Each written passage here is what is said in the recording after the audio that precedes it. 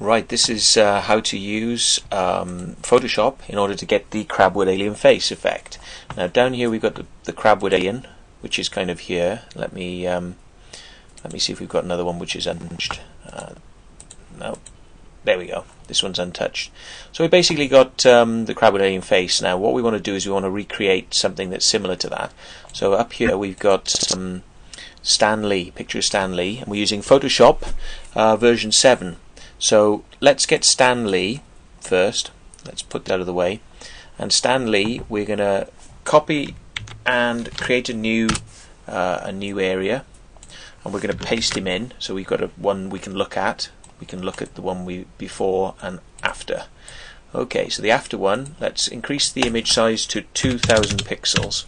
Okay, and then we need to zoom back, put him back to the same size. So now this picture on the right has much more picture detail than this picture on the left. We're going to adjust desaturate, turn it black and white. We're going to adjust the brightness contrast, which we do over here. Let's bring it into the screen. So we do the brightness contrast and we bring it up, bring a bit more contrast, maybe bring it down. I want to see sort of white in the face areas like that, and then like a little bit of darkness on the teeth. We're basically creating a high contrast image that will translate well into halftone. So there we are. We've got an image of Stan Lee. Now we come up to filters and we go to pixelate, color halftone, and we need to set a few things here. Crabwood alien face, the angle being used for the lines was 45 degrees. 45 degrees. So we set all of these to 45 and we set the max radius to 20 or 30 pixels. Let's try 20 pixels. Okay, now we've got a picture there, which if we zoom in, we'll see we've got a number of dots. So let's have a little look at how many dots exactly we've got. Let's count them. So coming across the top line, we say 1, 2, 3, 4, 5, 6, 7, 8, 9, 10, 11, 12, 13. Right, I put too many dots in, so we've got to move our. Let's go back to the original. Let's go up to pixelate, color halftone, and turn it up to 30 and see what we get. 30 looks a bit better. Let's count them across from left to right. 1, 2, 3, 4, 5, 6, 7, 8, 9, 10, 11, 12, 13, 14, 15, 16. Still a little bit high res actually. It's still a bit high res. So let's pixelate it up to 40. Okay. That's more like it. That's more the business.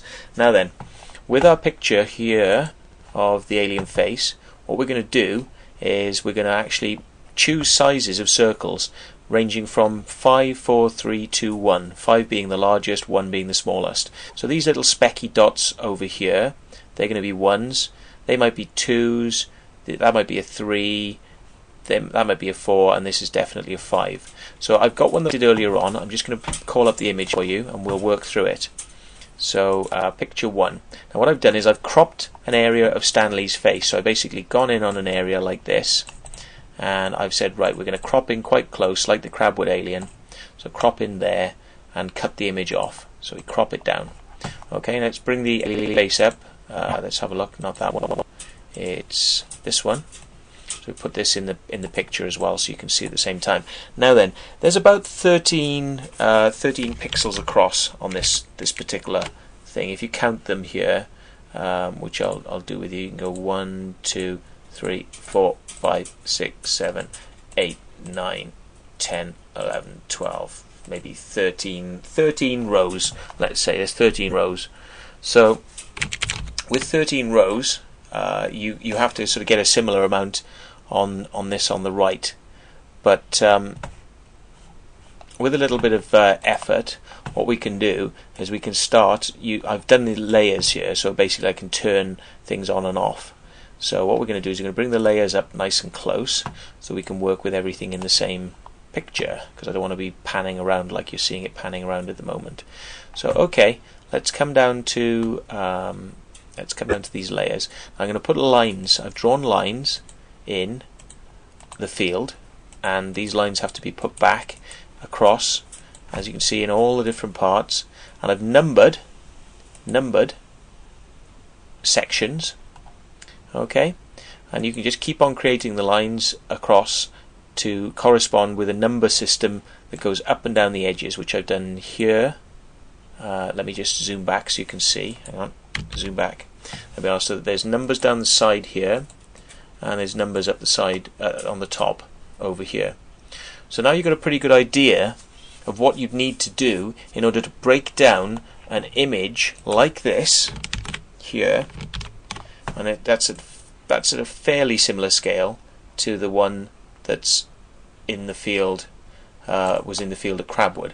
So basically what you have to do is you have to walk into once you've actually put your lines across, so you'd actually create lines all the way across the field. As you can see, you've got straight lines. Let me use the straight line mode, and you create lines across the field, chunk, obviously not this big, but you're basically creating all these lines. As you can see in this image here, you've got all the lines that go across the field, and when you split it up into 13 sections horizontally by however many sections vertically, then you can actually start to put in the circles, and it's literally you're just copying. You're copying row 1, row 1, column 1, yeah, and then it's row 2, column 2, row 3, column 3, row 4, column 4, row 5, column 5, row 6, column 6. Okay, and if you wanted to go row 6, column 7, or row, it's like column, is across the top, rows are down the side. But basically you sort of go like 1, 2, 3, 4 in, and you're 8 down, yeah. Or you go 1, 2, 3 in, and you're 10 down, and you basically match the sizes to the circles, and you work systematically. It's probably best to start in the top left, work your way across to the top right, and then come and just jig anything afterwards.